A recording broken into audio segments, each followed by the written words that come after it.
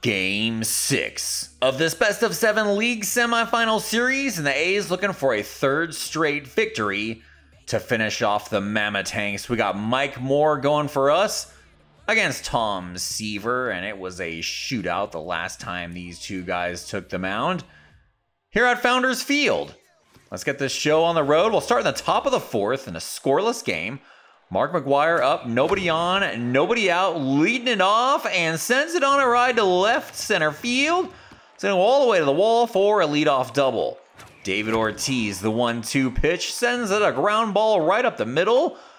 And not going to test the arm of Torii Hunter, probably a good idea there. So it's runners at the corners for automatic Eddie Matthews. And he sends it on a ride to deep center field. That baby's gone. A's go up 3-0 with Eddie Matthews' third home run of the postseason. Bottom of the fourth now, it's runners on first and second for Torii Hunter. Sends it on a ride. Gone. Just like that. This game is tied with Torii Hunter's first home run of the series.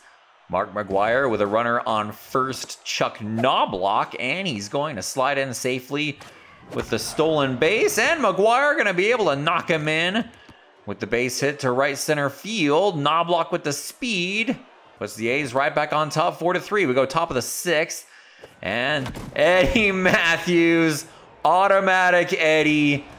That baby's way gone. Fourth home run of the series, second of the game. A's up 5-3. Brady Anderson leading off the seventh, just over the glove of Knoblauch. Unable to pick it up cleanly with Canseco. It's a leadoff double. Tony Perez pinch hitting for the home run hitting Torii Hunter. He's going to face Keith Foulke. 3-1 pitch. And I fail to dive with McGwire. Runners at the corners for Randy Velarde. Looks at strike 1 and 2. Swing and a miss. Down on 3 pitches. Rick Dempsey stands in now. And we're going to go low and outside. Swing and a miss. Fouls that one back.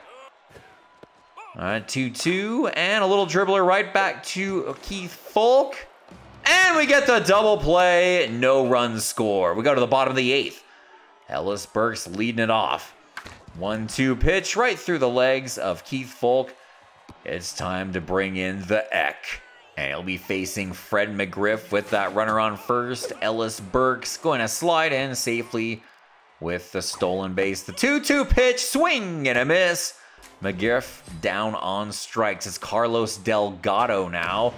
And that's trouble. Left center gaps going all the way to the wall. Burks rounding third and scoring. And it's a one-run game. Carl Crawford gonna pinch run. And now it's George Brett at the plate. And we're gonna check on the runner behind us. Strike 1, fouls that one away. 1-2, 2-2.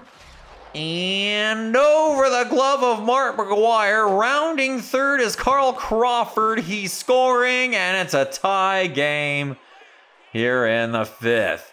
Cecil Cooper now as George Brett thrown out by Jorge Posada behind the dish. Ground ball back to the pitcher, ends the inning. We go to the top of the 10th. Mark McGwire with runners on first and second, nobody out. Looks at the first 2 pitches called strike, and then a ground ball to left field, loads the bases for Big Papi David Ortiz facing Jason Isringhausen, the former A's closer. And that's a 6-4-3 double play, but the A's up 6-5 as it's automatic Eddie Matthews. Reaching for that. Ground out to short. We go to the bottom of the 10th. It's going to be Rick Dempsey, Ellis Burks, and Fred McGriff against John Hiller, who struck out 3 batters in the bottom of the 9th. And a line out to right. Ellis Burks now. Sends it on a ride. Deep center field. Gone! We're tied once again. Ellis Burks' third home run of the postseason. Fred McGriff, swing and a miss, and John Hiller is unfazed by the home run he just gave up. And another strikeout, this time of Carl Crawford. Bottom of the 11th, it's Brady Anderson with 2 outs, nobody on. And sends it on a ride to left and gone. Walk-off win for the Mammotanks in Game 6 in 11 innings.